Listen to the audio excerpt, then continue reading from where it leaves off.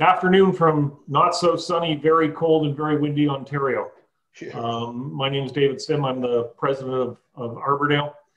Thank you very much for being here. We're going to run you through our introduction to Huwa for livestock. The good folks at Elm Spring have lined this up and asked us to do it. So on behalf of Gideon and Joel, we'll get this done. With me today, oh, there's Starbright. I'm just going to keep clicking on people. With me today is Bill Ireland, our Vice President of Technical, and Jim Laux, who does all of our installs and is our swine expert. So if you've got any questions as we go along, please feel free to just let us know. We're going to talk about Huwa, what it is, what it does, why you should have it, and give you some of the results that you may or may not have seen from your local. So I've got I'm just going to share the screen here with the PowerPoint, and we'll carry on. Slideshow, there it is. Bear with me. All right, can everybody see that? Show of hands. Yes, no, maybe. Yes, excellent. I saw one hand. I saw one hand. That's all that matters. All right, so we're talking about water quality. We're talking about water quality management. We are Arbordale. We also go by Arbordale Ag on our agriculture side. And we are the water company. We are the people who specialize in water quality in the barn, in the pond, in the house. That's our emphasis and our focus. We started off in the ponds with the Healthy Ponds product line. Healthy Ponds is for your dugouts, for your other outdoor water bodies. And it takes algae-filled ponds like that and turns them into that. It's non-invasive, non-chemical. Some of you may have experienced it already, but so that's what Healthy Ponds is. Healthy Farms is another side of the business, and Healthy Farms is the manure treatment. Sorry? Sorry? Oh, okay. Never mind. I was picking up somebody. Healthy Farms focuses on manure treatments, and those are that's a manure lagoon in Saskatchewan, and that's the other side of our business. But today we're here to talk about and focus on livestock water, and that's livestock water, swine, dairy, poultry in particular. Poultry is where we really started, where we've had our biggest inroads and where we have the most customers. I think Bill did the math a couple of days ago, and I think we're up to 30 million birds now. Bill, is that right? That's correct. Yeah. So we're up over 30 million birds now and that's just in Canada. So our goal with your water is just to unlock its potential for healthier, more productive animals. That's what we're after. And the reason for that is it is your number one input, and it's the largest portion of your ration. As Jim likes to say, when it comes to swine, it's 80% of your ration. So you need to be paying attention to it because it interacts with everything else that you're giving the animals, whether it's swine or dairy or poultry. It is absolutely an essential nutrient, and it affects everything else that you're doing. This is a quote from a annual report from one of the feed companies, and they come right out and say, we treat water like nothing, and we take it for granted because we don't pay for it, because it doesn't really appear on the feed bill. But we need to take a look at water, and they're absolutely right, and more people are taking a look at water. And the reasons are obvious. A bird will drink, what, 1.6 to 2 times its equivalent feed in water, twice that in warm weather. Water is absolutely essential to their early development. Is essential to the chick's growth and development. Bill likes to quote a professor from the United States, and he's absolutely right, who says the first couple sips of water that bird takes will dictate its health for the rest of its life. So if that water's not clean and it's not healthy, then you're going to get, that's what you're going to get out of your animal for the rest of its life. And in every animal, it regulates everything else in the body. So having a healthy animal, having healthy, clean water is going to make the animal's overall performance better in ways that you may not think relate to water. Milk quality and volume in dairy directly tied to water consumption. The more water you can get them to drink, the more milk you're going to get, the better the quality is going to be. The reverse is also true, though. Poor water quality means less than expected results from what you are looking for. So, I pulled this from a lecture by a professor at Texas A&M, who said that it may be the deciding factor. Water may be the deciding factor between ineffective and optimum product performance. So if you're, Maxi Nutro, and that's just an example, but if you're adding anything to your feed, anything in particular in your ration, and you're not getting the results you're looking for, water could be the culprit, and the quality of the water that you're feeding could be a culprit. So your water quality has to be a concern. Bottom line really is that healthy water means healthy returns. I know that you have a lot of things to worry about. I know you get up in the morning and you don't really worry about the water. You worry about all the other things to do during the day and things you need to accomplish. But aside from worrying about being awesome, we want to put water to the forefront. And the thing, it starts with your water test. You've all taken them. Everybody has to apply them or show them for government reasons. And when you're taking that water test, what are you looking for? E. coli, coliforms. That's really where it stops for most people. As long as they get a 0-0 test, they really don't, it doesn't go much further than that. Most of those tests, those 0-0 tests that people are getting, they're taken from the wellhead, or they're taken from the first tap in the barn. And again, they're looking for E. coli and coliforms. So if that's what you're looking for and it's not in your well, then you're probably okay. I mean, you think you're okay. The issue is that you're not testing where you need to test, which is inside the barn at the far end of the line. You need to get into the barn because that will tell the tale. That'll tell you what's actually. That'll tell you. Can I get y'all to mute your microphone, please? Because if you can press mute, that'd be terrific. Excellent. I think we're good. Maybe. If you have the option, please mute. So getting into the barn will tell you what the animal's actually drinking, as opposed to what's coming out of the well. And there is a big difference. And this is one of the reasons there's a big difference, biofilm. Biofilm builds up in those lines. It is not your fault. It is the fault of sick animals, contaminants in the water line, simple presence of bacteria, or not treating the water properly. But those biofilms build up. As they build up and they adhere to the wall, they attract other microbes, other debris, other bacteria. The biofilm will actually protect that bacteria from the things that you put down the line to try and clean it.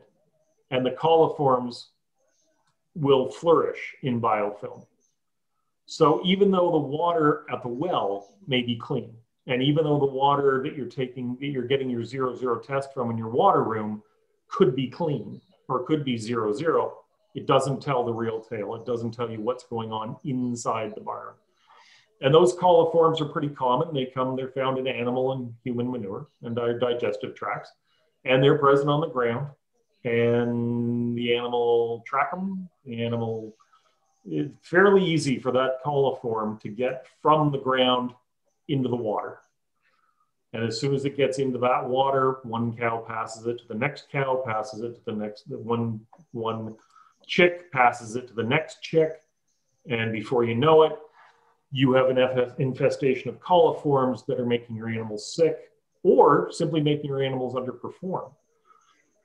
You try and treat the water, or you try and treat the illness that the animal has, but the sickness is still there. The coliforms, the bacteria, the E. coli are still there, and one animal's transferring it to another through the water line.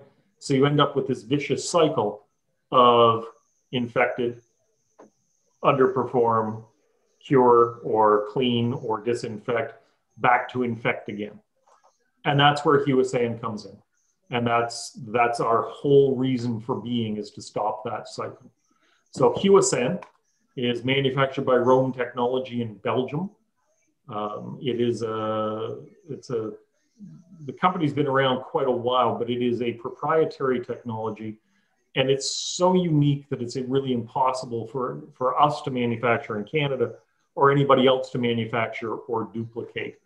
So Rome makes Huwa. It comes in 50% and 25%, and it is a stabilized hydrogen peroxide. So it's a hydrogen, we call it a hydrogen peroxide technology, but it is hydrogen peroxide that's stabilized. The little bit of science that you need to know: hydrogen peroxide is water with another oxygen molecule. So by adding an oxygen molecule to water, we end up with hydrogen peroxide, and it is the oxidation, or it is that oxygen in there, that makes all the difference. And that's what makes it a disinfectant. This is a slide from a presentation at the Canadian Water Quality Association. I think it's important to point this one out at this point. If you look at that chart, that gives you when they talk about electrochemical potential, they mean the ability of a disinfectant to kill or to disinfect. It's a measure of effectiveness. A hydroxyl radical, best we can get at this point, 2.8 volts. Volts is just the way it's measured. Ozone, 2.07. The interesting thing about both hydroxyl radicals and ozone is their lifespan is about a half a second. That's their efficacy. So once they hit the water, once they've entered the water stream, half a second to 3 seconds, that's about it. So you may be getting control using ozone, for example, ozonator, for example. You may be getting control of bacteria at your input point, but you're not doing anything for the bacteria, the biofilms down the line. We get to hydrogen peroxide, that's 1.78, and then compare it to the other things that you may have been using. Hydrogen peroxide is also, on its own, fairly short-lived. It dissipates very quickly because it gets killed off very quickly by bacteria. The genius behind Huwa, and we'll talk about it in a second, is how they've made that hydrogen peroxide last. But it is one of the top disinfectants available in the world, is hydrogen peroxide, and Rome has found a way to make it stable. Hydrogen peroxide is non-corrosive. That's important. Means your pipes aren't going to corrode, your fittings aren't going to corrode, and it's not going to chew up your water lines. Bill had a customer in poultry whose plastic water lines absolutely destroyed by acid, absolutely destroyed. And at the same time, the acid isn't getting them the disinfecting results they're looking for. So non-corrosive is important. It's also NSF 60 certified. That means that it is internationally certified as safe for both human drinking water and livestock drinking water. And we've got the certificate to prove it. So it's not just safe, it's approved. It is also EcoCert approved as an organic input for livestock and agriculture applications. Huwa has been used fairly extensively in the food and beverage industry, in the greenhouse industry, in hard surfaces. It is a log 7 disinfectant. It is a bactericide, it's a viricide, it's a fungicide. So essentially it kills everything it comes in contact with. And it kills 99.9999999. There's supposed to be 2 more 9s there, but I couldn't find a graphic that had them. That's how effective it is. Comes in 25% concentrations and 50% concentrations. And it's important to point out, it is an oxidizer and sanitizer. It is both of those things, and it is registered as such. Putting it into the water line is as easy as putting a peristaltic pump on the wall and dropping an input tube into your Huwa, and away you go. That's a Chemtech, that's the one we like, but that goes on the wall, connects to the water meter. It's just that simple. There is no odor. There are no volatile vapors. This stuff won't kill you by breathing it. It is stable, stable, stable. And it comes in all kinds of, we can get you a tote if you want, which is 1,100 kilos. So how does it actually work? The stabilization that I talked about uses an ionic silver, or a silver ion, that's bonded to the hydrogen peroxide. And that silver ion means that this is one of the very few products that actually draws bacteria to it. It is negatively charged, and most bacteria is positively charged. Sorry, take that back. It is positively charged. I saw Bill's face just go, it is positively charged.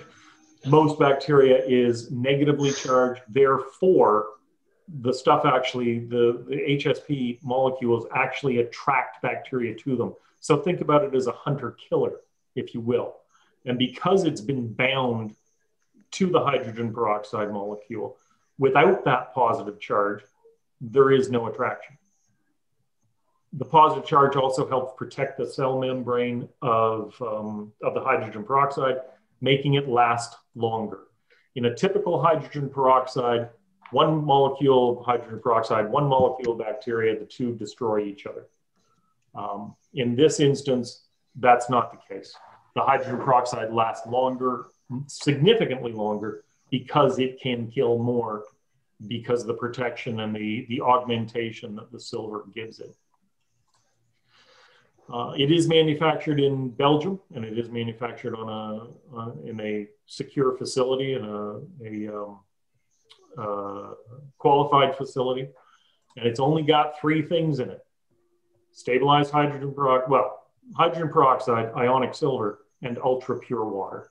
And the silver is so low, it's down around 6 parts per billion, that it doesn't even appear on the label because it's so low, it's lower than atmospheric silver.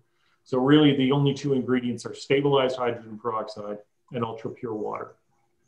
And that's something that's really worth pointing out. The water that Rome Technology uses is ultra pure. It goes through 12 different steps, 2 of which are distillation, and it is the purest water possible. So when the product arrives to your facility, it hasn't been opened, it is still completely sealed, and you are guaranteed that what's on the label is what's in there. We've seen other hydrogen peroxides, both stabilized and non, who, when you work through an analysis, they've got chlorines in them, they've got all sorts of other things, because they're using tap water to distill or to offset their hydrogen peroxide. That's not the case. What you're getting is pure, pure, pure. It is so pure, in fact, again, that Huwa is approved in Canada for human drinking water. We have a couple municipalities that are using it for their drinking water. That's here in Ontario. We have a couple of colonies who are using it for their drinking water, and we have innumerable residences, well, not innumerable, but we have a significant number of residences, just homes, that are using hydrogen peroxide to disinfect their water. I've got it in my house. It's a remarkable product. The great joy of Huwa is it is low inclusion. If you've used another hydrogen peroxide product, you may be used to going in at 100 parts per million or 200 parts per million. HSP, which is Huwa, is significantly lower than that. It is low inclusion, and it is engineered to eradicate bacteria and support the animal's health, and therefore protect your yields. The direct results of using Huwa in your water: it strips out the biofilm, so it'll control the biofilm while the animals are in the barn. You don't need to run any cleansers. You don't need to run any line disinfectants. You don't need to shut down the water. It cleans as it works. It controls the pathogens in the water. So it stops sick animals from making each other sick, and it stops animals from bringing bacteria to each other through the water line. In poultry, it reduces the clogging in drippers, and it improves the barn environment. And we say that for a number of reasons. Because we're stripping out the bacteria, the animal's gut is naturally healthier. And because the animal's gut is healthier, you get a better, more palatable barn environment. The indirect results, and these are the ones that our customers talk about. and these are the ones your neighbors talk about. And that is eliminating scours. People on Huwa say, my pigs aren't scouring anymore. That the pigs are born heavier, that the dairy cows breed back faster, they clean out better, that the water is more productive, and that the animal's gut is more healthy. And we have feed companies recommending us because people using Huwa get better feed optimization and get better feed results. In swine, and this is really Jim's area. Doing a fine job. Yeah, you want to touch on some of the swine results? Just briefly, we've only got the 2 slides on it. Yeah. Yeah, just what you see with the slides there. Here in Ontario, we've had inroads mainly with the organic producers, the RWA and humane producers. And the neat thing is they've got very limited options to what they can do and use. So the guys here, like they've physically seen it. David mentioned it earlier. The sows are drinking more, they eat more, naturally convert nutrient better, heavier pigs. And one in particular, we traced at what I still call the old-fashioned way is a milk scour. It was just naturally coliized. Once those pigs got moved at 28 days to the nursery, they broke with K88. When that producer started using it at the sow barn, that eliminated that E. coli on the pig. So it transfers, gets that pig off to a better start at the nursery. From there, the guys are running 6 weeks onto it through their nursery phase, lower mortality. The one guy, batches of 500, his first 2 batches when they came off the sow on Huwa into the nursery, 6 weeks, 0 mortalities in the 2 batches of 500. His next batch, he said the only pig mortality, he knew it was going to die when it came in. The grow finish, the guys are using it to keep those lines clean. We've had a couple guys claim that it does reduce the amount of tail biting they see. One of our guys, 1200, weaned to finish in the humane loop. He could never get below 4% mortality in the system in his first batch on Huwa front to back, lower levels on the finisher side. He was just under 2% mortality. More than pays for itself, better, healthier pig all the way through. Same aspect when you take a hard look at it for disinfection in the barns, it's a natural disinfection. No chemical residues, no scrapings or anything from the organic testers either. It's a non-foaming.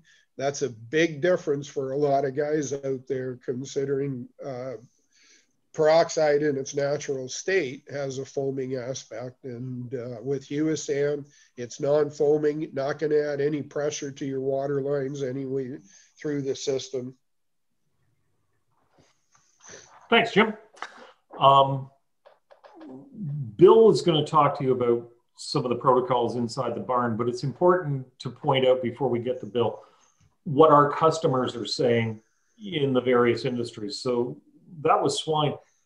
In poultry, they're seeing more water consumption, shipping more weight, fewer condemns, fewer mortalities, RWA birds performing significantly better. And in a couple of instances, we've had people ship birds early because they were going to go overweight.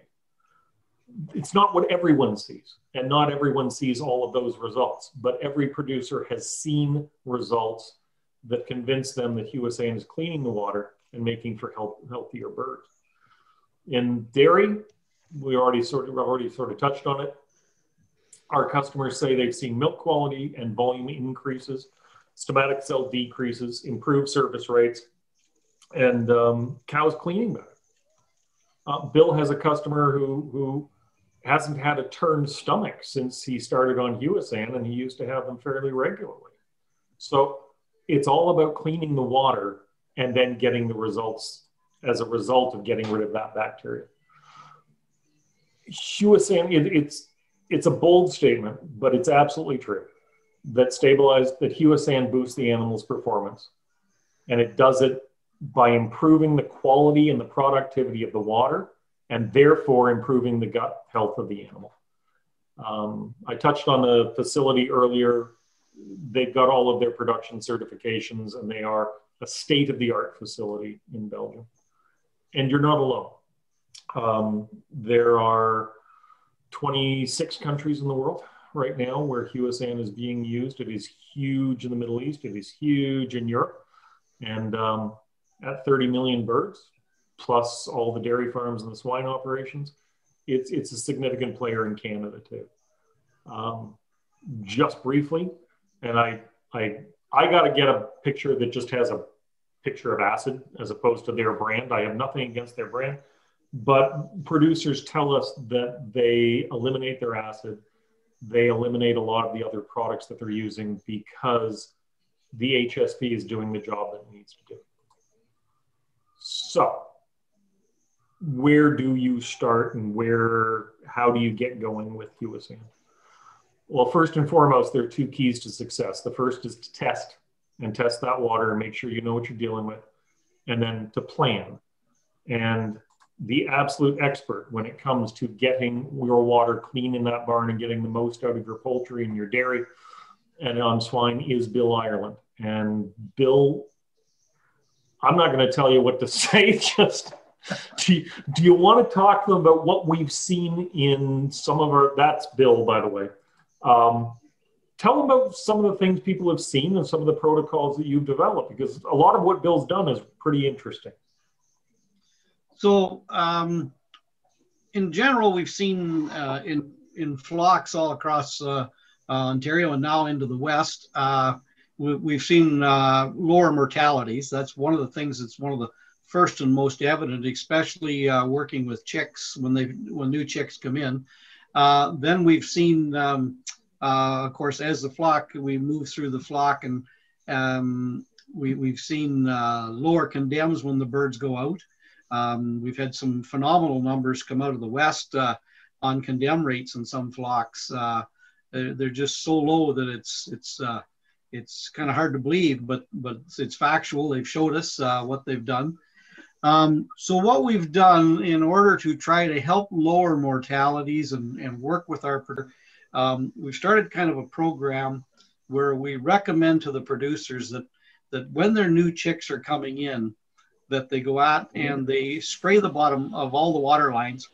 And it's a mixture that's about 100 to 200 parts per million, which is basically a cup of Huwa sand to a gallon. It's a nice strong kill mix.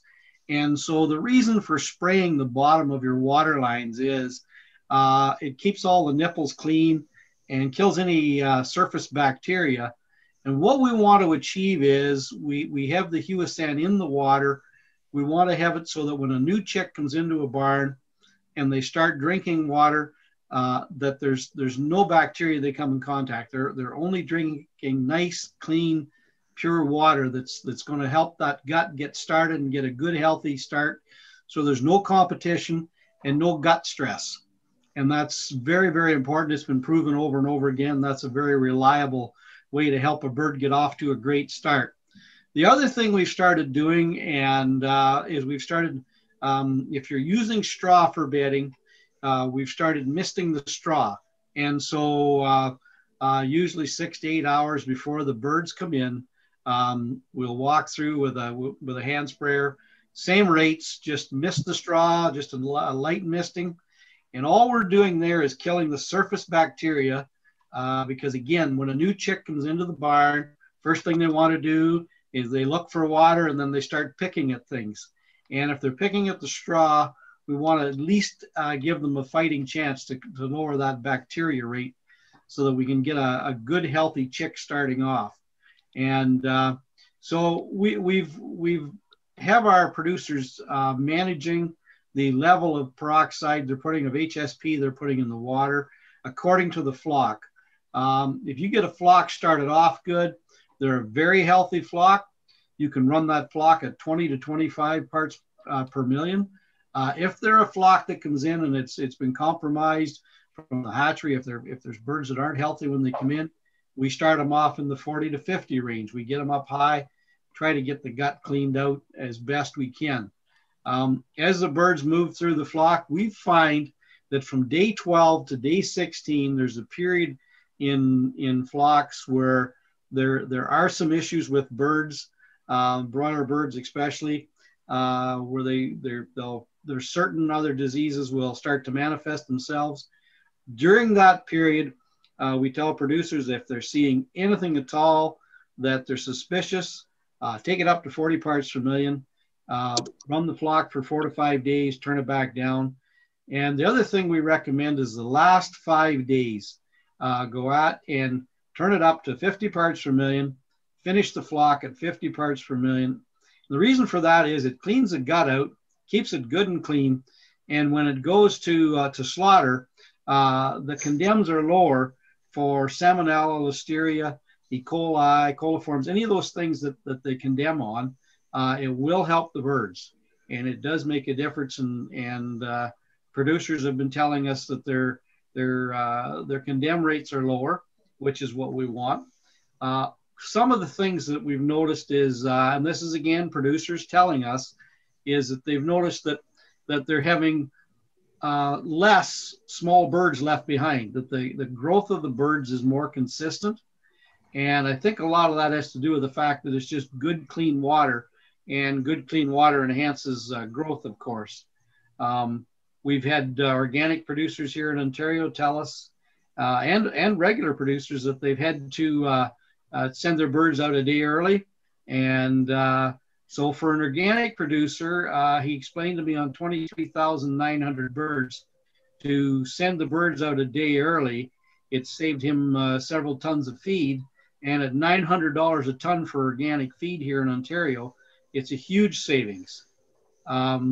We've noticed our feed conversions are better consistently with a number of producers have told us that it's a very consistent rate. We're also very involved in the duck industry, and we work with some hatcheries here, people that have duck hatcheries here in Ontario. And we're really working hard with the breeder flocks to get the breeder flocks on our product. We have a lot of them now, and we're hoping to get a lot more. We believe, and I have the backing of a lot of feed sales representatives and other industry reps, that if we can get a better breeder bird, a healthier breeder bird, turning out a better egg for the hatcheries, that you guys in the broiler industry will get a better chick.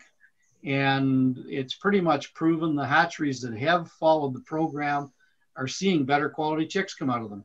So it's definitely something that we've been pushing and working towards. We're working more and more with turkey producers.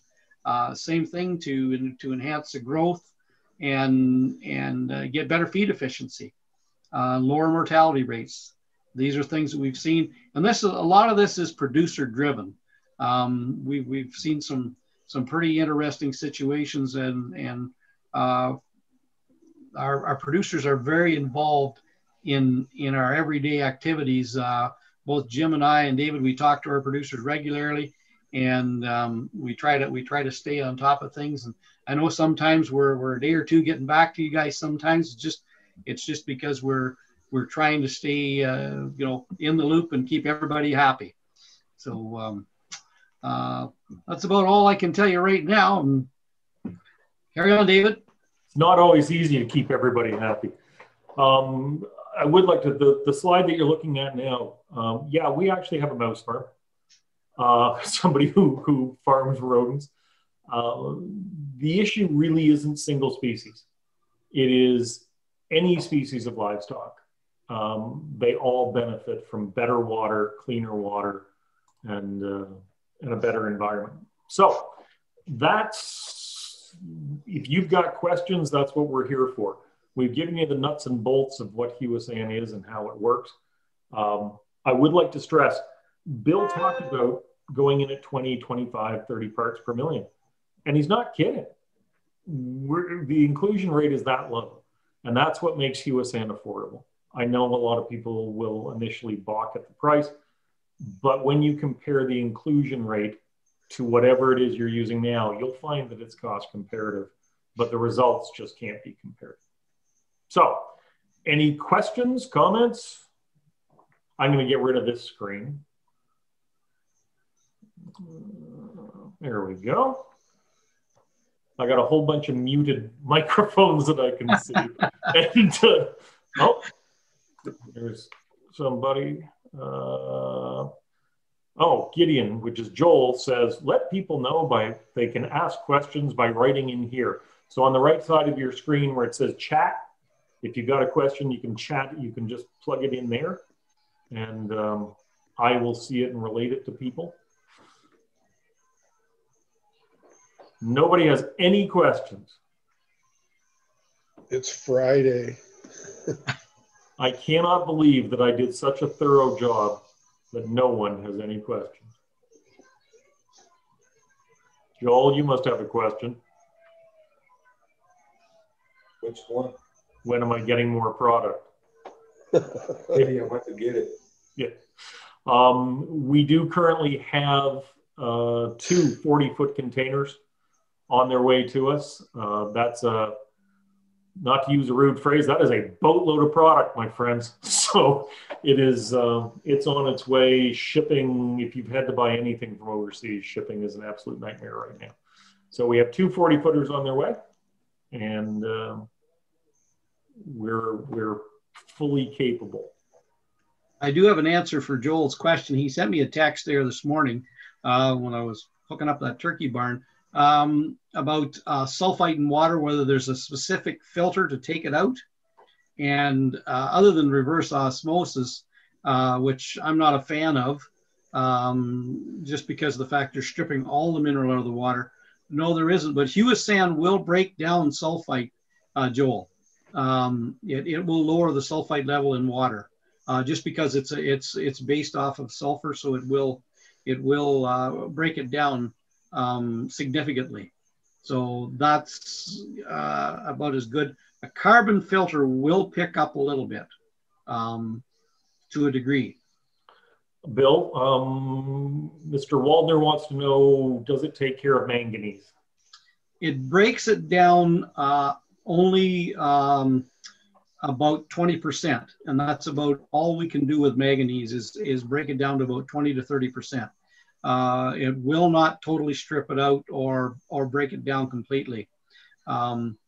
In high use manganese cases, if you're using a lot of water and you're dosing heavy, you will see it'll start to form a kind of like a gray sludge. But that has to be in an extremely high usage case, and a lot of Huwa sand going into the water to do that. I've only had one case in Ontario where it's done that. So, and this farm had extremely high manganese, like I'm talking way off the chart. So if you're what I need to see is the water test, and I could tell you where we'd be at. Oh, so the follow-up question, Bill, is how many parts per million do you have to put in to eliminate 20% of your manganese? Do you know? That's running at between 20 and 30 parts per million. Okay, so that's a standard. That's a standard run. That's a standard run. Yeah. Okay. The time okay, here's another one coming in. Yep.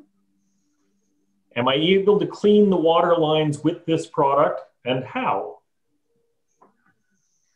Okay, yeah, you can by loading the lines up and leaving it sit, but if this product is running in your water lines all the time, Tim, you won't need to use a regular cleaner. The lines will be clean when you're done the end of the flock. And what we recommend is you just load the line up, leave it at 40 to 50 parts per million. Some people leave it higher. I got some people leave it at 100 parts per million. The day before your new flock comes in, flush the lines out, and they're clean and ready to go. But if you're running Huwa sand all the time, your lines will be clean and you won't have to use a cleaner. I'd actually be bold enough to say, if you're using Huwa sand just to clean your lines between flocks, that's not the best way to use the product, because you're not getting any of the animal gut health benefit, and you're not stopping the transfer of bacteria through the water lines when the birds are in the barn. And that's when you get the best benefit, is when you keep the birds from contaminating each other and you're getting a little bit of hydrogen peroxide to help them with their gut health. Tim also wants to know, will it be clean at 25 parts per million? I'm Yes. running 11 parts per million, guys, and it's keeping my lines clean in the whole colony. At 11 parts per million, 11, 12. Really? Yeah, that's all we're running. I know there's somebody on here as well, like it's a colony as well. He really had problems with, he had white clear plaques for a recirc line, and he started running it at 12 as well. Took 4 days, he started to see where it started to strip off already. I talked to him this morning, and that's true. That's exactly right. Somebody is telling me their peroxide contains chelated minerals. Is that possible? Bill? Okay, yeah, there are some products out there that do. Ours doesn't, and I don't see the benefit of chelated minerals in a peroxide product. It doesn't make a lot of sense. I think it's more of a sales approach as versus a scientific approach. With HSP, we pretty well look strictly at the science and what it can do and the benefits it can do for humans and animals. And chelated minerals, I just can't see the scientific benefit of it. We try really hard not to talk about other people's products because there may be something about them that we don't know. But what Bill is too nice to say is, at 30 parts per million, what possible benefit would chelated minerals be? You're just not putting enough in the water. So yeah, it's possible. Bill, what, I know Dave touched on it a little bit, compared to a regular peroxide, like it's the 35% food grade or whatever, what's the difference? Like just for the guys here. Okay. Joel, yeah, we've discussed this before, and the difference is that your regular everyday garden variety peroxide and when it was invented, and it was invented as a one-time contact kill oxidized cleaner. That was it. It was, the whole idea was a disinfect. It was meant, it's been used in hospitals for years. It's been used in the medical industry, but it was meant to kill once, and then that was it. And that's how it's kind of got a bad name out in the industry. I shouldn't say a bad name, but it's never been really as effective as what we wanted it to be. So regular peroxide, you start putting it in your water lines, and I recently had a guy tell me they were putting it in at 200 parts per million, and it wasn't getting to the end of the lines. Well, first of all, 200 parts per million, if there's any animals along the way, anything over 70 parts per million, we get what we call water refusal, and animals will not drink the amount of water they should. They'll only drink enough to stay alive, and that's it. And so with the stabilized peroxide, you're able to go in, put it in at a much lower rate. And as David explained earlier, it has a multiple contact kill. So, and in fact, there has been measurements where they've shown scientifically that it will kill up to 6,000 times more. Now, that doesn't mean it's 6,000 times stronger. That just means it lasts that much longer. So that's why you can go at a lower rate, and it will just keep killing and killing and killing. And again, depending on other factors in the water, it depends on mineral content, it depends on the types of bacteria you're working with, how fast the bacteria is breeding. There's multiple factors, but in a standard case, it kills many, many, many times more than your regular peroxide. And it wasn't, you see, back in the 30s, they actually found out they could stabilize peroxide, but it was very, very expensive. And it was in 1954 that they actually come up with a methodology of doing it that was, I would say, less expensive, but still expensive. And so it was used in the medical industry for a long time. And then in the 90s, early 2000s, they just started to develop it where you could actually manufacture it on a large scale rate. And this is where the different types of silver. There are peroxides out there, other peroxides out there with silver in it. A lot of them are not using ionic silver because it is a very expensive silver to use. It is a medical grade silver. It's what hospitals use and the medical industry uses in the healing process. And that is part of why the Huwa product works as well as it does, because not only does it help an animal's gut, but if the gut has lesions and stuff from bacterial infections, it actually helps with the healing process and getting that animal back to its best form of digesting food. Did that answer, Joel? Yeah, there's a question here, Bill, or Ron, or can you see the questions on the bottom right there, Bill? Okay, yep. The one about, will it lower pH, and if not, will it work as good in high pH, like 9 or higher? Okay, it will lower pH. The figure they give us is about 0.4, 0.5. So if you have an 8 count, it will take it down to about 7.5. You can use a certain amount of acid with stabilized hydrogen peroxide. So you could use a citric acid. We have some producers using the maple blue product to get down where they just want to get down to about 6.8, somewhere in there, 6.6. I've never been a fan of just dropping the pH way down low in the poultry industry. There is a study that's been done. It was actually done here in Ontario by a university student at the University of Ottawa, and she's worked on it for 4 years. And what her study has shown is that if you can have a bird's gut working at really healthy and with good, clean water, the bird will correct the pH itself in its gut. And I understand that study has been passed on to Master Feeds. That was the last I heard about it, that's where it's at. Okay. Can you see the one that says about killing bugs in the rumen? Okay. So when we put a gram positive charge in the ionic silver, and that's what they do. They actually put a charge in that's gram positive. It works with your gram positive bacteria. So it will only sort out and kill anything that's negative. And in a cow's gut, we've had no problem with it lowering the microbes in the gut. In fact, it's they claim, University of Michigan claims that the reason why dairy herds that are on hydrogen peroxide, on stabilized peroxide, the reason why they have less turned stomachs is because it helps digest the food the way it's supposed to be, and it cuts down from the stomach being impacted. And so that's where you get away from flipped stomachs and things like that. Another thing, just a little sidebar, one of the things they've noticed with dairy herds on Huwa is there's very, very few cows ever have retained placentas.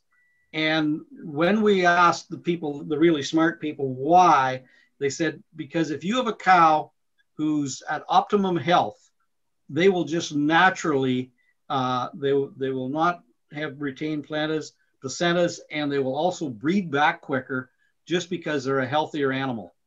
And it's so when you think it's 80% of the ration or 82% of the ration is water that's going through a dairy cow, it only makes sense to try to have it as clean and as healthy a water as possible.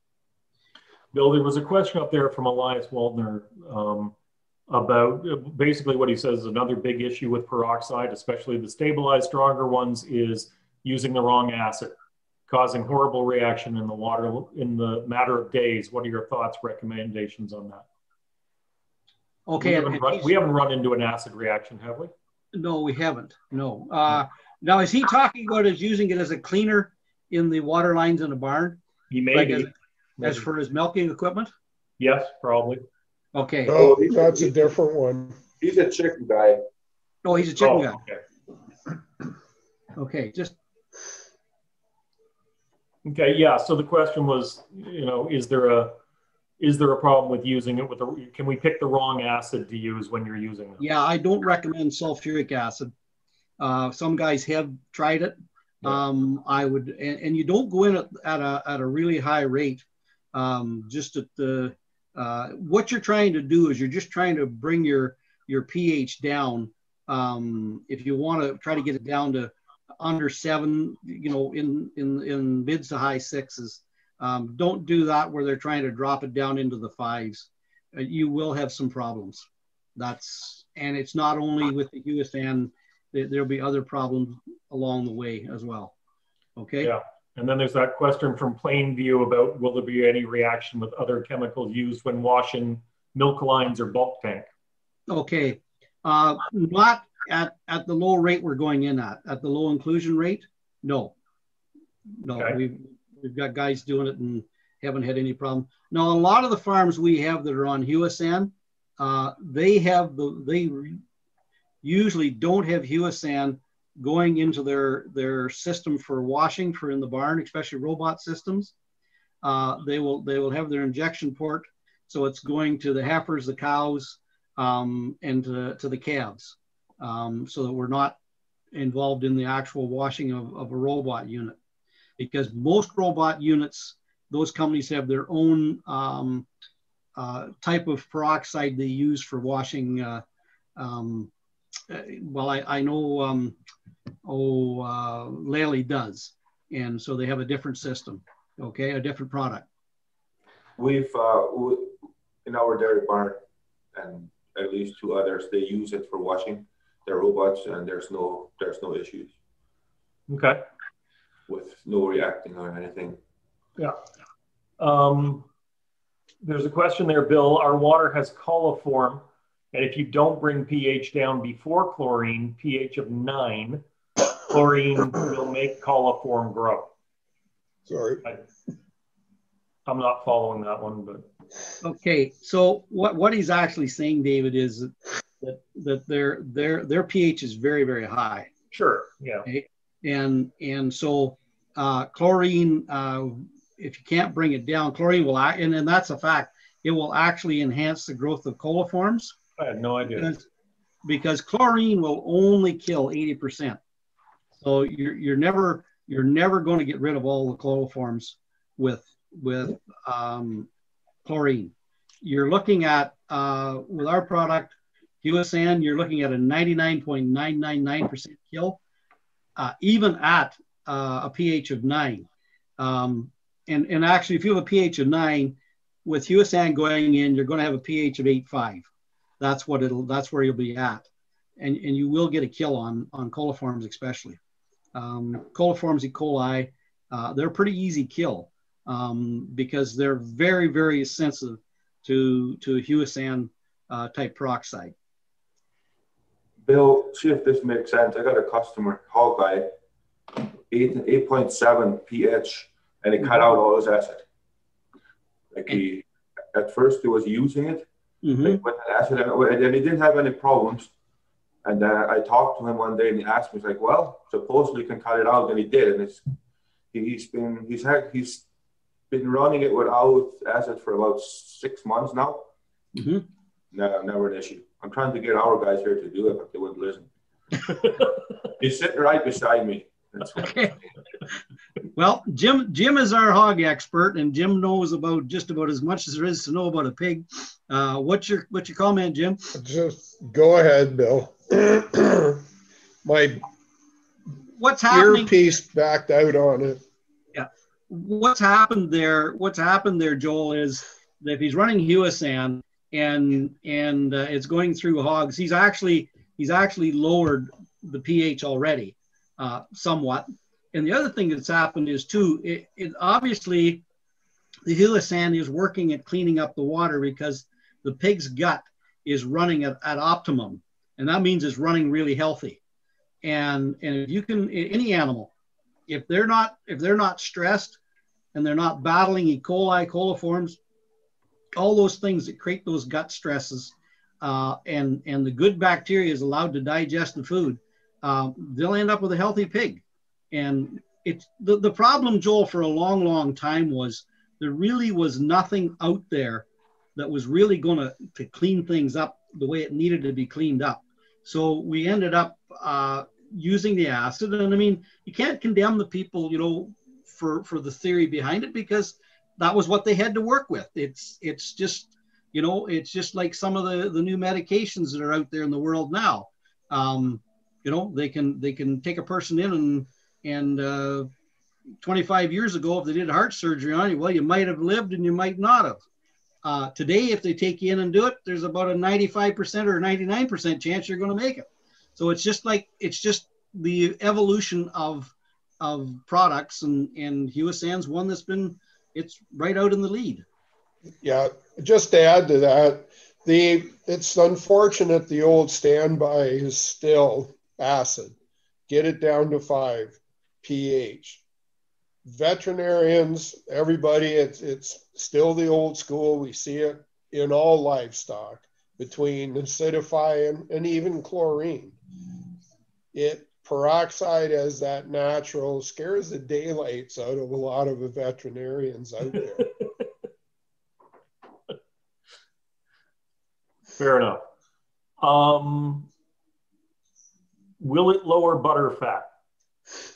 No, in most cases, we've seen increases in butter fat production. Perfect. Fats and proteins. Layer operation. When using this product, do I need to add anything in feed for gut health, or is this product enough? This product is... And how does it reach the hind gut? Oh no. Does it reach? Yeah. Different question. That's for dairy cows. Okay. Yeah. See, I knew that. Do you need to add anything else for gut health? Anything else in the feed for gut health? Okay, for the layer operations, yeah. We've seen, what we see at layer operations is a longer peak, and that's what our layer producers tell us, that they see a longer peak when the layer hens peak. They hold that peak longer, and the other thing they've seen is lower bird mortality consistently.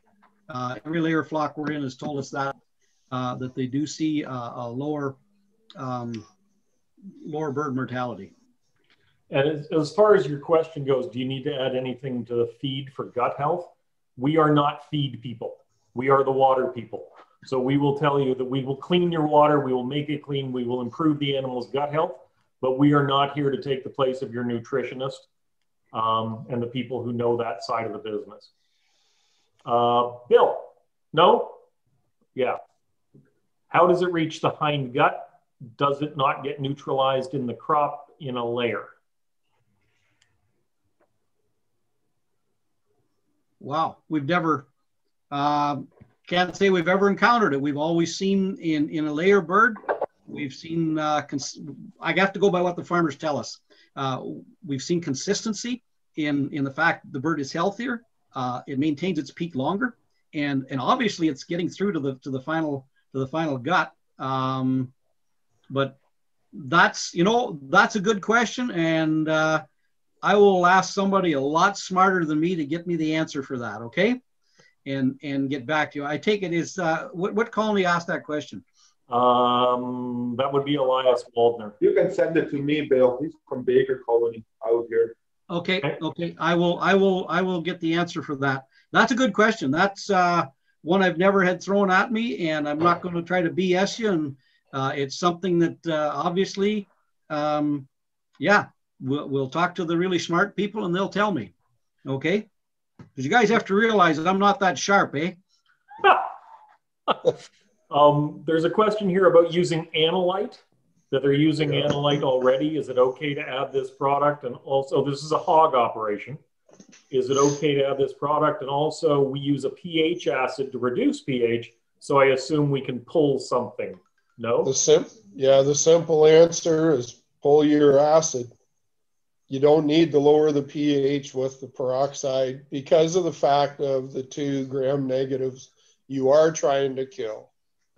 Yeah. What about analyte? That's the simple. What about analyte, Jim? Analyte's not being used a lot here in Ontario. I'm not really familiar with it, to be honest with you. Bill, do you know anything about analyte? Well, it's just like some of these places that use electrolyte, but it's just a different commercial variety. In my understanding of analyte, I haven't got anybody on it, so No. I don't. got one guy on it, and Have you? all it is, guys, is basically like a chlorine. It just kills it off. So analyte is like a chlorine. Okay, it's not like an electrolyte then. No. Okay. Wow. Well, then I wouldn't be using it, but not with hydrogen peroxide, because all you're doing is you're wasting the hydrogen peroxide, the HSP. Yeah, they don't need it.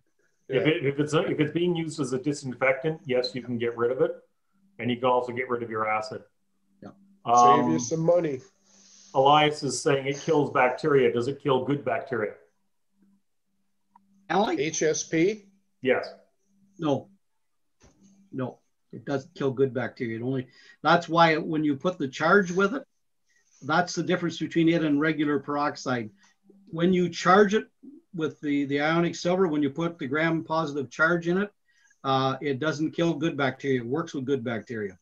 Where your regular peroxide will just, any bacteria, it'll kill it. Okay?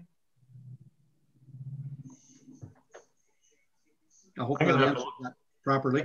I'm going to have to look up analyte. Yeah. How does the product know good bacteria from bad bacteria? That's very simple. It's the charge. It's the charge they put in it. The charge will draw the gram-negative bacteria to it. And works like a magnet. It kills it. Works like a magnet. Yeah, that's good term, Jim. Yeah, it works like a magnet. Yeah. Yep. The naturally occurring bacteria in the gut and in the body has a charge. Yep. And the hydrogen peroxide, the HSP, works with bacteria with that charge. Foreign bacteria, which is the stuff we want to get out of the gut, we want to get out of the animal system, we want to kill in the water lines, that foreign bacteria is equivalent to bad bacteria, and it has the opposite charge. So the stuff that's in your body is all charged exactly the same way, the stuff that's supposed to be there. The one thing, guys, in the poultry industry that our product will not kill is coccidiosis. And the reason is because coccidiosis is a gram-positive bacteria. And so, the really smart people that I've worked with when we've had flocks with coccidiosis, we treat it separate, and they still tell their producers to stay on Huwa because it cuts out all the other stressors that coccidiosis likes to work with. Coccidiosis likes to attack. If a bird's under stress, it'll definitely make a mess of it. So that's the one thing. If you are having coccidiosis, you still run the Huwa, but then you will have to run your regular treatment for coccidiosis. Okay. Okay, from Brent, everyone, it is important to mix in a mixing tank on demand. Depending on what your situation is there, if you're running 50% and it has a lot of water and a lot of turbulence to go through before it gets to its source in the barn, you can get away without a tank. If you're running 50% and you have a very short distance between the barn and where you're injecting, it's best to put it through a mixing tank. In general, poultry uses 25%, does not require a mixing tank. Dairy using 50%. Bill, would it require a mixing tank? No, because there's enough water volume going through there. Yep. Jim, mixing tanks, swine, yes or no? Yeah, excuse me. We've had this discussion just last week based on the water coming in and what you got to do to it before it gets to the barn and direction going in the barn.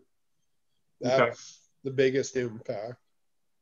Okay. Is there a contact time required? No. As soon as it hits the water, it starts to disperse. Yep. It's not like regular peroxide where it needs some contact time. Yeah. Would you offer a 6-month free trial? I can answer that one. No. We have, as I said, we've got 30 million birds presently in Canada using the product.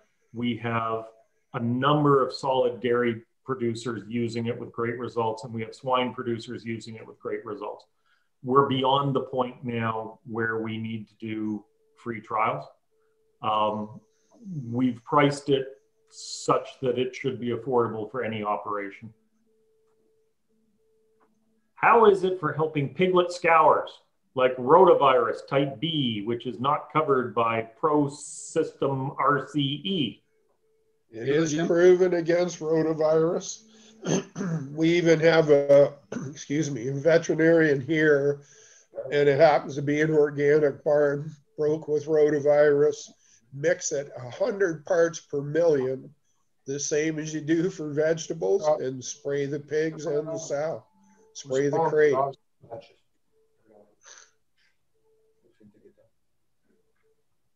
Sorry, Jim, spray the what? Spray the pig, spray the sow, spray the crate. Just with a backpack sprayer, mist them down. The same as what they do for vegetables, right? As far as knocking off topical fungal virus and just prolong it. It is proven and registered for rotavirus. Yes, it is on the NSF 60 list, on the CDC list as well. It has a 1 minute 30-second kill time for rotavirus, which is it's a little longer than coronavirus, which has a 30-second kill time, but for rotavirus it's a little longer, just because it's a tough virus. Okay. And rotavirus, I don't know, there's a type A and type B? Yeah, there's different versions out there. Pro Systems, it's like a lot of the viral side of it out there, guys. They've typed a few, put it into the Pro Systems.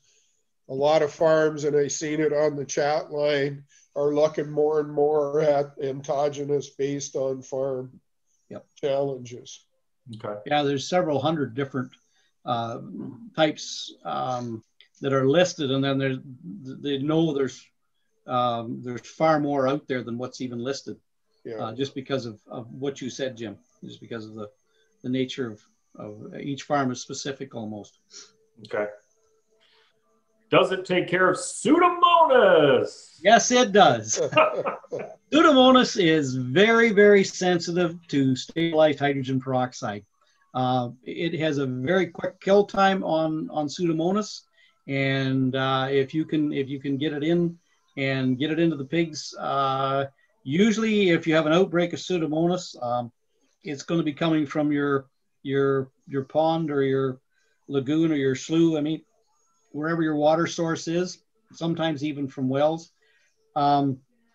It's also brought in by birds, wild birds. And yes, it can be a tough one, but it will kill it. It's been proven over and over again. Yeah, whoever hog barn is wants to specify that is Pseudomonas aeruginosa. Yeah, aeruginosa is the tough one. It is. Okay. It's really nasty. That's why we recommend a much higher kill rate for it than just a regular standard rate. You got anything to add to that, Jim, about the Pseudomonas? Again, you got it. And again, guys, a lot of it, we don't see a lot of Pseudomonas here because we are drawn from wells, not open reservoirs. You guys got the Canada geese and the cranes out there shitting in the pond. That's what keeps it highlighting. The longer that stands, the worse it gets. So how high would Pseudomonas, like with the case of Pseudomonas, how high would you have to run them? If you got a really bad outbreak, I would go up as high as 60, 65 parts per million. I wouldn't go over 70. Just to get it cleaned up. Like, I wouldn't stay at that for very long, but just to get it cleaned up. But it is, yeah, it's a bad one. Your customer there is right. It's a nasty one to deal with. And once they see improvement, they can start to turn it back too, but just to initially hit it, you want to hit it good. We had a situation, was that be about a year ago now. We got a call from Manitoba, a large operation, and they were having trouble with Pseudomonas, and their plumber had told them to put the water at 250 parts per million for the pigs.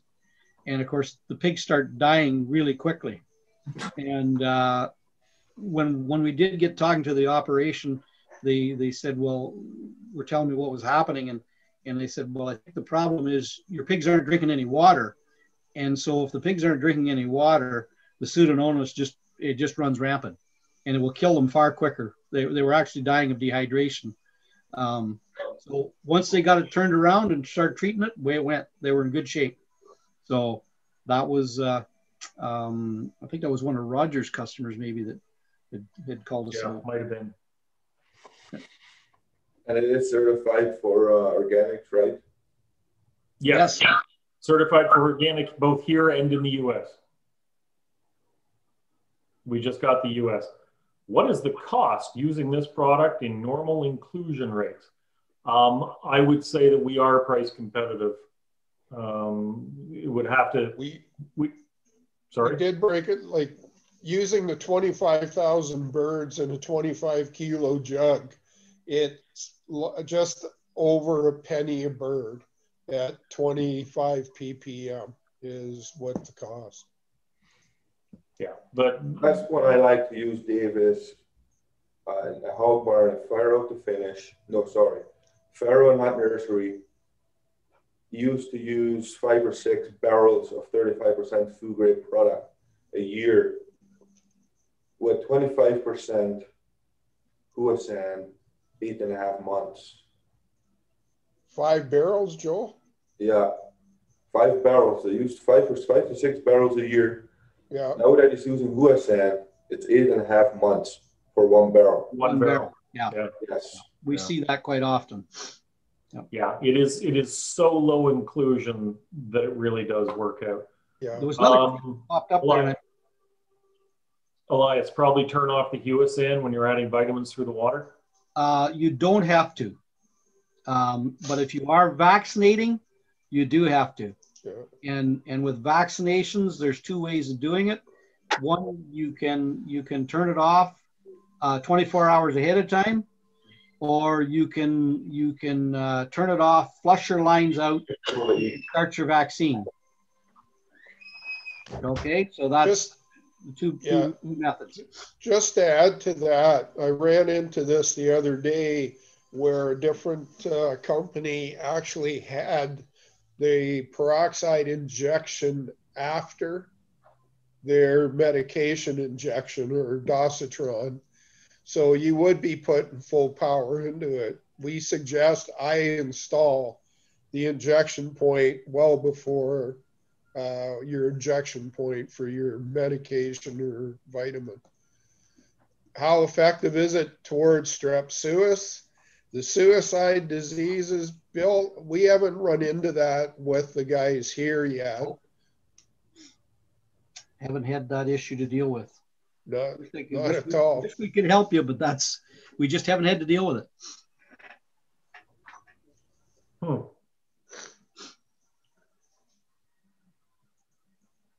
Joel, what do you see with it? Do you see much with strep suis? Oh, we see strep like we've had it in our barn. Yeah. We started using Huwa sand, we haven't had it. And there's 2 more guys.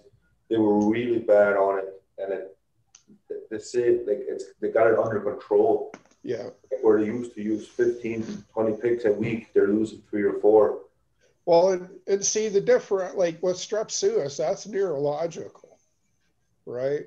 Yeah. So the aspect, and this goes back to what Bill said earlier, what the one vet had said about keeping the animals on it, you keep the rest of the immune system pumped, and Huwa sand's balancing that out.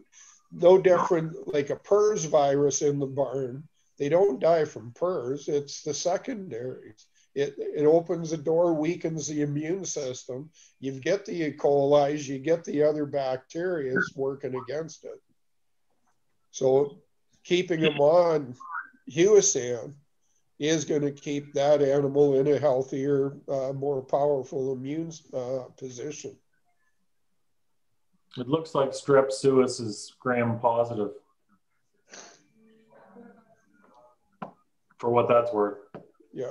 That just says it right there. Yeah. Have you guys noticed in out of Ontario, days to market in hogs go down when they're on this stuff? Say that again. Have you guys heard of like days to market for finisher hogs? Oh, days to market. Oh, yeah. Yeah. The organic guys especially, like I'm at a point now, I want the guys to turn it down. Their lines are clean, just get the 10 ppm.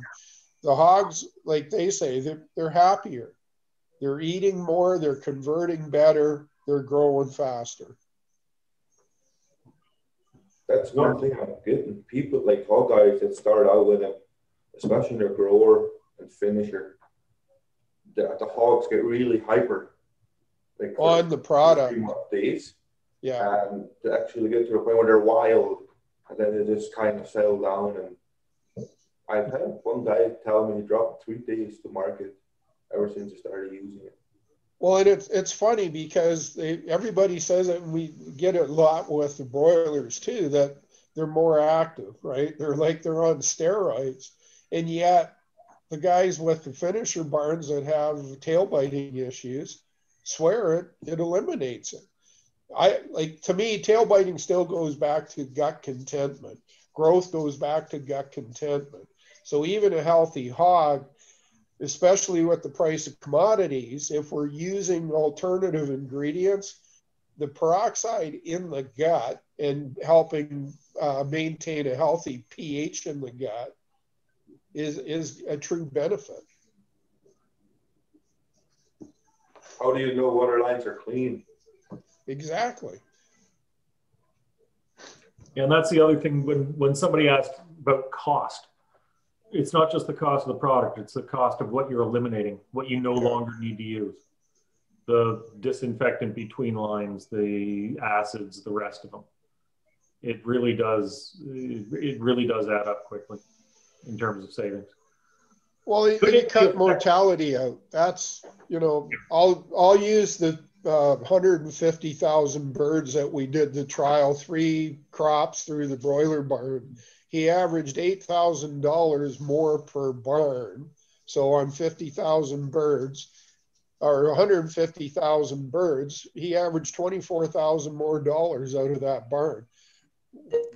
Lower 2 days in the grow finish barn. We know what that costs. Yeah, and what's the value to milking 10% less cows because your milk volume goes up 10%? Could it be effective for leukosis in dairy? The only portion I read a little article on this, and the only thing that the article specified is about the health of the cow, and if you can get a cow that's healthy, her immune system is in really, really good shape. That's where the effectiveness comes in there. Is it a cure for leukosis? No, it's not. It isn't. From Plainview, I see there's what's the time frame for dairy cows to see? We have had dairy herds that have as quickly as 2 weeks seen a difference in things like milk production. It's usually more over a 6-month period where you'll see things like cows breeding back quicker, milk production. Not every herd have we seen milk production go up, but a lot of them we have. We've seen herds, they tell us that their feed conversion's better. They're actually eating less feed and getting more milk, which is a good thing as far as I'm concerned in the dairy industry. But just better cow health. Somatic cell counts, we've had a number of herds have told us that their somatic cell counts have dropped significantly. We had one herd here in Ontario we had to work with quite a bit. When we started out, they were running just almost 400,000 somatic cell count, and that was the herd. It was a tie stall barn. We started working with them that every time they bedded the cows, they would spray down the mats, just the back 3 feet of the mats. And so if there's any drippage or any milk leaking, it cut down that bacteria level. And then when they pulled the straw back, it seemed to help. They dropped their count down. They're around 120 right now, and they seem pretty happy with that. And we put that program in place in a couple of large freestall barns where they were also having some problems. We've helped them get that under control. Is it fair to say, Bill, you'll get best results once you've been through a full cycle from dry cow through service, through milking, and then back to dry cow again? Oh, for sure. But the herds that have been on it now one of the top herds in Ontario, RG&G Farms, they've been on it now for 3 years since we first started selling it. And their BCA is about 350, I think, their composite BCA, which is, I mean, they've sure knocked off some big records, but they're seeing their cows breeding back quicker.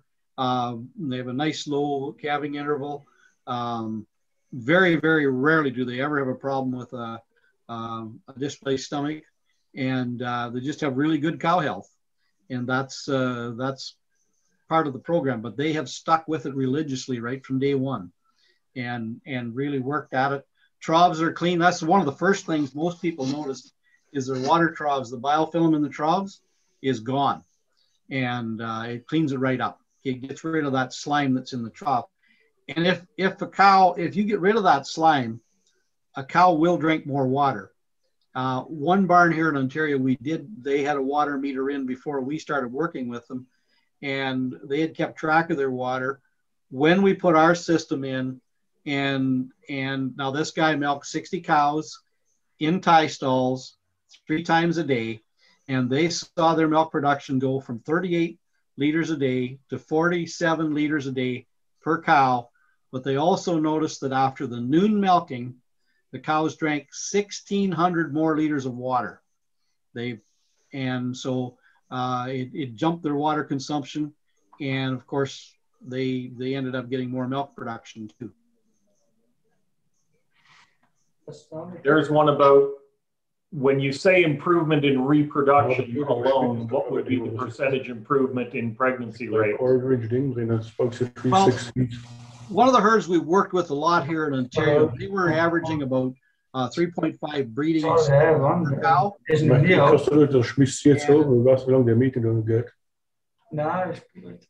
they're down to 1.4 now.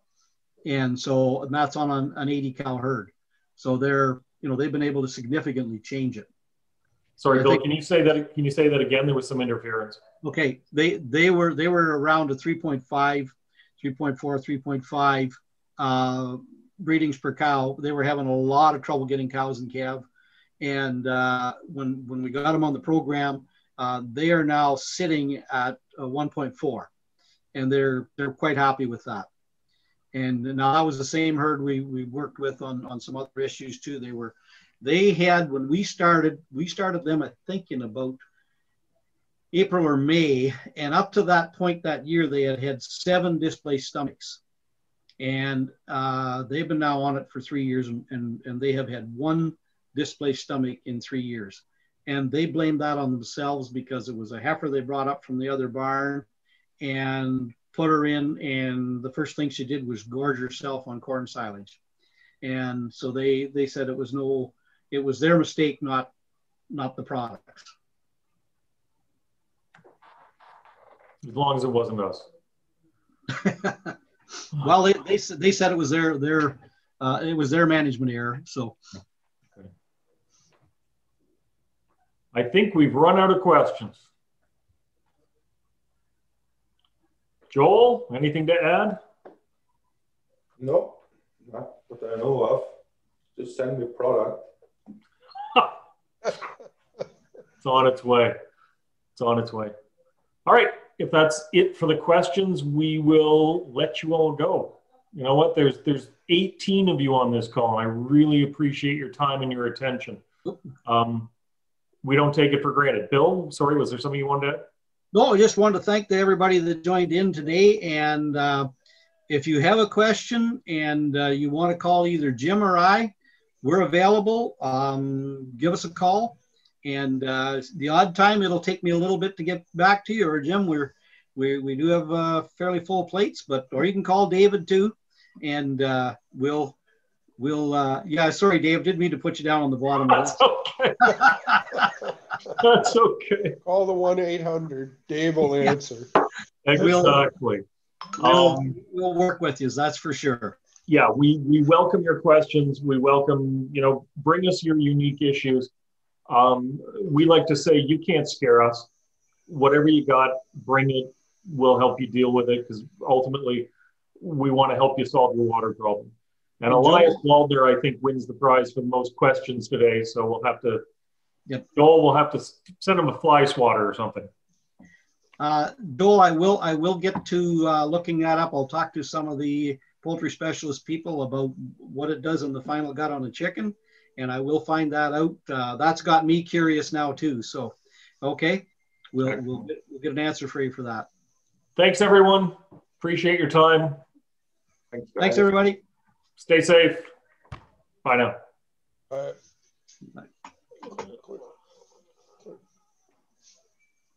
And